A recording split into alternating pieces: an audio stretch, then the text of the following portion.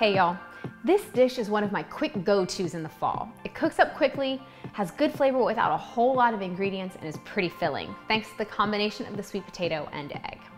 And if you're yet to try sweet potato and egg together, you are in for a surprise. It might be a little different, but it's a wonderful combination. Let's get cooking. Start by heating a little oil in a pan over a medium-low flame. Add the sweet potato and cook for 10 minutes. Add the onion and cook for another 10 minutes.